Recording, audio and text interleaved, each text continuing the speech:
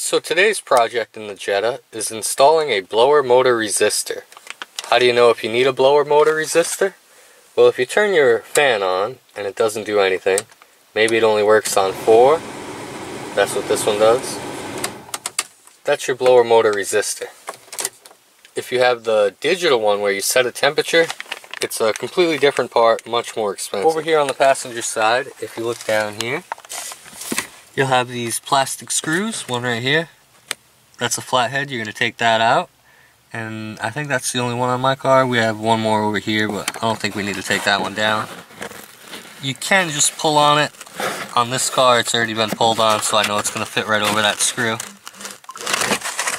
You can always save some time by doing that. So here's the blower motor resistor located under the glove box. You have one screw up here at this end, a plug here, and then a screw right behind that. So I removed the 2 screws holding my blower motor resistor in, and it's pretty obvious what's wrong with it.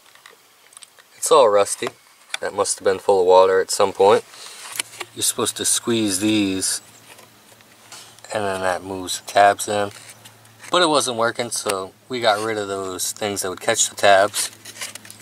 And we still can't get it out. We're trying to pry on it.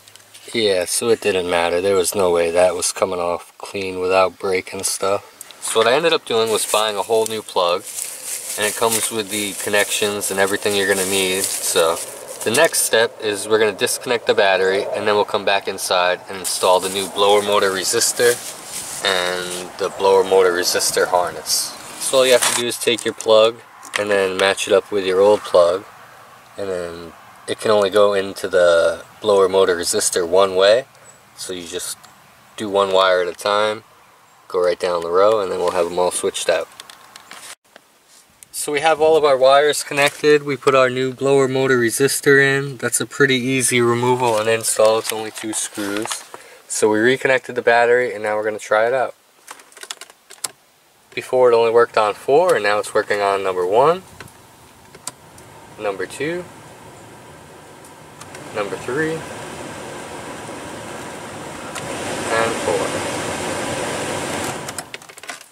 That fixes the blower motor resistor. Now we have all of our fan speeds working again.